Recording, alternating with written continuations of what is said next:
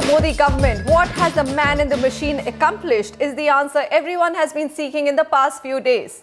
And for once, on a real estate platform like the Property Show, even we have a legitimate reason to delve into that question. For once, housing and smart cities are at the forefront of policy making and not a subject relegated to the backseat. For once, I have industry players and policy makers eager to come and share their thoughts on the program. We didn't have to chase them to come, and that's saying it all. Well, all of that should make today's debate an exciting and informative one. Welcome everyone to yet another discussion on 100 days of Modi government. Only this time we will focus on homes, cities and urban spaces. My panelists today, Mufatraj Muno, Chairman Kalpatru Group, Ramesh Nair, CEO, Business and International Director, JLL India, Srinath Sridharan, Convener Group Management Center, DHFL Financial Services, Dr. Arvind Prasad, Director General FICCI, Arun Mishra, former Housing Secretary, and we'll also be joined a little later on the show by Shailesh Pathak, Executive Director of the Bhartiya Group.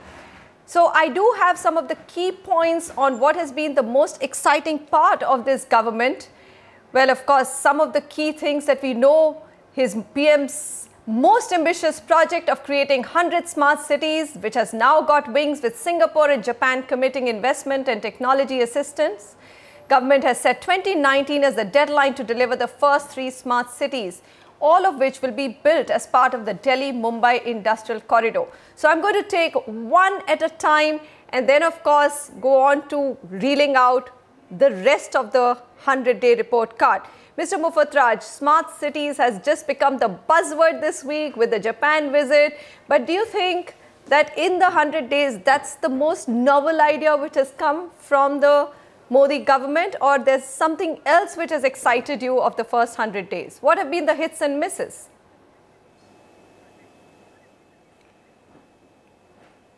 At least, I mean, this smart city idea is a great idea, and if it is implemented, which I'm sure they will do, maybe the speed may be a question, but that will definitely solve a lot of issues. But what much more important than that is that they must plan the existing cities, how they can upgrade that, because that's also a major task which government has to take it up. Okay, Arun Mishra, what do you think? 100 smart cities, and there's just so much excitement around the Prime Minister's visit to 2 countries, one after the other, Japan, looking at Kyoto, looking at Varanasi, saying how do you actually change a legacy city into a smart city, all of that. It just sounds so exciting. I'm just wondering how it will happen though. Well, the details will have to be spelled out clearly, but the fact is that when you talk about a smart city, a new 100 smart cities, it really opens up an area for investment. It opens up a different way of looking at urban space management. Like my predecessor said, it's very important that we also look into the existing cities, but these 100 smart cities will definitely fire the imagination of the investing community. All right, fire the imagination of investment community. Shailesh Pathak has just joined in, and I know for him this is of course now the agenda, smart cities. Shailesh Pathak, go ahead, tell us. I mean, there's many a slip between the cup and the lip though. The Singapore government also wants to know, all right, we're ready to come in, help you out, but what do you mean by a smart city? Is it just IT enablement, or is it smart city all the way? Where do we start? And where do you think this government will start? Thank you. We've spent a lot of time on this, and we believe that the smart city that we are putting up in Hebbal in Bangalore represents the best in class in many ways. The design objective for our city is that the 3-year-old can walk to her school without any adult supervision. So suddenly it's much more than technology. It is about urban design. Can people walk to work? Can people cycle to work? Can we design intelligent transport systems? So, IT is just one of the many things that goes into a smart city. And we've gone across the world trying to imbibe elements of smart cities from various places. And we hope to invite decision makers to our Bangalore site. We are going to make 4 more cities in South India. And of course, we are going to call them smart cities for the residents. It's not for the technology companies or the real estate guys. It is for the citizens of that city. Ramesh Nair, if I'm looking at smart cities, the government has actually spoken about a lot of them around the Delhi-Mumbai industrial corridor. They talk about Dholera, they talk about Bitkin and a global city. You know, so the canvas seems so large to me. There are private players such as Shailesh who are looking to develop their own. Then there is a government agenda of developing many around corridors which they think are growth corridors.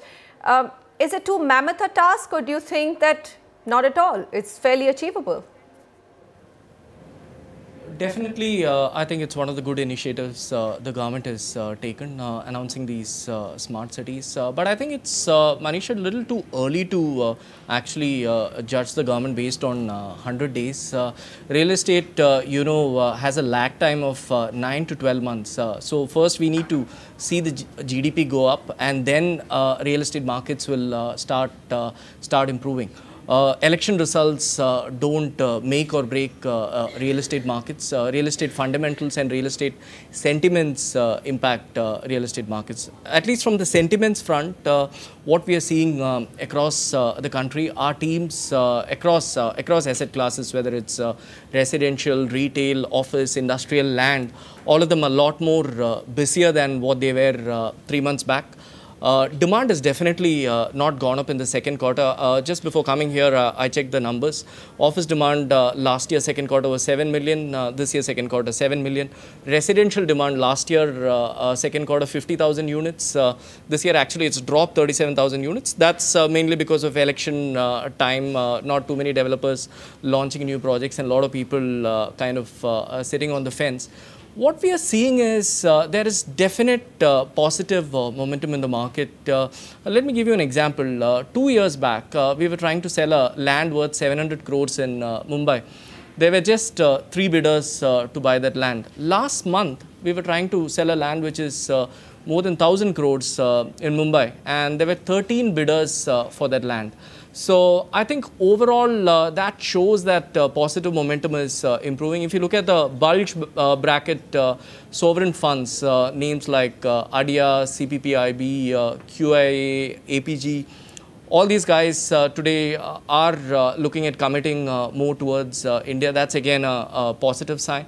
So again, coming back, I think it's a little too early. We should have this discussion probably in another 6 to 9 months' time. How can that happen, Ramesh Nair? Everyone's talking about 100 days. We have to talk about 100 days. It's just, of course, a little heartbreaking when you see the numbers and the sentiments in real estate. But Srinath Sridharan, do you second Ramesh Nair's views that at least on the investment front, if not in the real estate sales front, on the investment front, the excitement is returning? I think slightly difference of view with Ramesh because we've never seen any slack in demand at the tier 2, tier 3 segment. If you look at the bulge bracket purchase in terms of 1 crore plus, probably there could have been a slowdown. But the segments we serve, they've always kept on increasing. So having said that, any policy framework, land being a state subject, needs to be adopted in each of these states. And also, it, as Ramesh said, I would agree with him there, needs a percolation time of about a year before we actually see any impact in real estate development. But from the customer demand offtake in tier 2, tier 3, not at all. I think it's just been growing. Elections or no election, first home purchase, especially for the Indian consumer, is an emotional attachment and a prime financial need as well. So that's where I am. So no slowdown at all that we have seen within our group. My goodness, that's music to the ears, but I think overall data is speaking a very different or telling a very different story.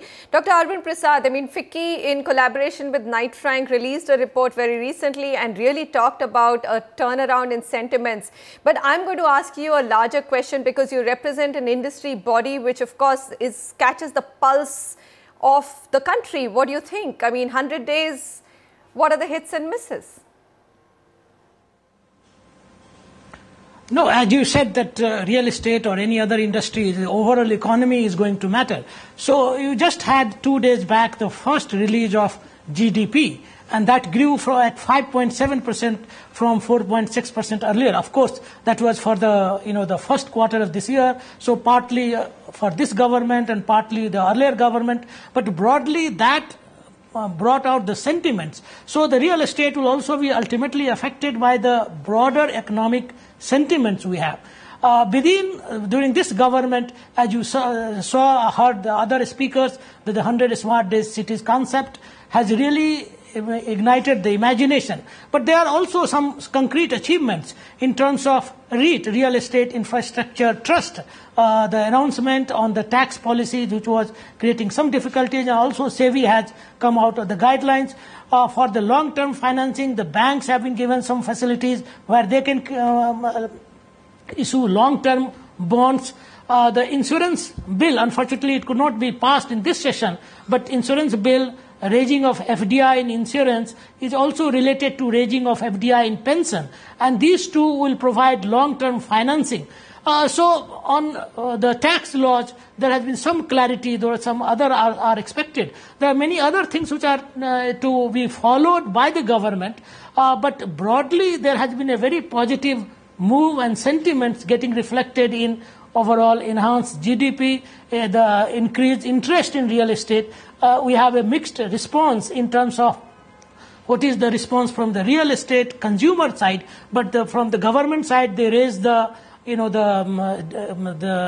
up to 2 lakhs interest from the tax benefit, and also so there are indication from the government, the real estate income, and the whole economy is to move around this industrial corridor, economic activities and urbanization.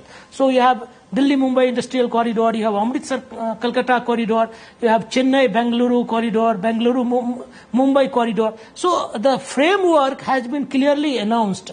And obviously, as the previous speaker mentioned, 100 days is too small time to make any critical judgment, but directions are definitely very positive on all sides. Let's move beyond the smart cities concept per se. Even if you look at urban infrastructure now, the Urban Development Ministry has framed a 25-point charter for urban planning and management. It's, talking about things like infrastructure, energy efficiency. It's also talking about waste management. Where is the capacity? It's a very big challenge. And if I can just sort of sum it up, the Varanasi-Kyoto agreement was not signed by the mayor of Varanasi called Ram Gopal Mohale. It was signed by the Indian ambassador, who is a very illustrious person, Deepaji. But the problem of capacity, both in the elected officials and the appointed officials at the city government level, is one of the biggest things that will hold back urbanization in India. And the only thing I can think of is instead of the central level or the state level, we need these capacities at the city level. Any city outside India. Look at Kyoto. Mayor Kadokawa is the 26th mayor of Kyoto. Kyoto has a population of 1.4 million, 14 lakh. Varanasi has a population of 1.2 million, 12 lakh. But there is a world of difference between these two cities. So capacities at the city level are our biggest challenge. How have we solved it? We have a 126-acre town city, Bharatiya city in Bangalore. And we have, as you said, talked about energy efficiency. We've talked about recycling, we've talked about sustainability, and this entire master planning has gone in for the last 4 years. This kind of capacity we need to build in every city government. Okay, Arun Mishra, look at the things that you attempted to do during your tenure in the housing ministry. Framing the real estate regulator bill, looking at the issue of single window clearance. There was, of course, also heading the task force on creating and financing affordable housing, implementing affordable housing policy, creating credit risk guarantee fund. The list is fairly long, Mr. Mishra. So it wasn't as if there was not intention earlier as well. It just never got translated. Do you get, now that you're outside of the government viewing this, you've got a ringside view of all that's happening or has happened in the first 100 days, you get more confidence on the implementation front? How will it all happen? You see, there are two important things which have been announced by the present government. One, of course, is target of housing for all by 2022. And then, of course, total sanitation coverage by 2017. So between these two major goals, I think most of the issues that are being discussed about capacity building, making the municipalities functional, implementing the affordable housing programs, streamlining the procedures, all of this will have to be put into place. Only then these two major targets can be achieved. So when you really get into the details of implementing these two major targets, housing for all by 2022 and sanitation by 2017, all the steps that we had initiated in the last 3 years will be taken to its logical end. So to that extent, I am quite excited because these are two very aspirational goals, very challenging goals, but I also believe that they are doable goals. Right. Despite the lack of capacity that we are talking about, of course it will take time to build up the capacity, but even with the current level of capacities that we have at the state level, central level and the municipality level, I think these two goals are worthy of pursuing, and I personally feel that 100 days is hardly a time in which you can really assess the performance of any individual, what to speak of a government as large as the Indian government. So I'm sure it shouldn't be too difficult. So I'm happy to hear that it's doable even with the current capacity, because you just suddenly can't make build capacity overnight, and the ball has to get rolling or set rolling right away. We're going to come back and delve into how do you get the ball rolling when it comes to housing for all by 2022, when it comes to smart cities. And of course, there is a big challenge which we always have debated: land acquisition. You want to create brand new cities along the industrial corridors. You need that land from farmers. How will that happen without the amendment of the current Land Acquisition Act in the country? Stay with us. We're looking at 100 days report card of the Modi government. The intention spelled out, because housing is a long-term work. It cannot happen over time, but intention itself, how do you place it at the moment?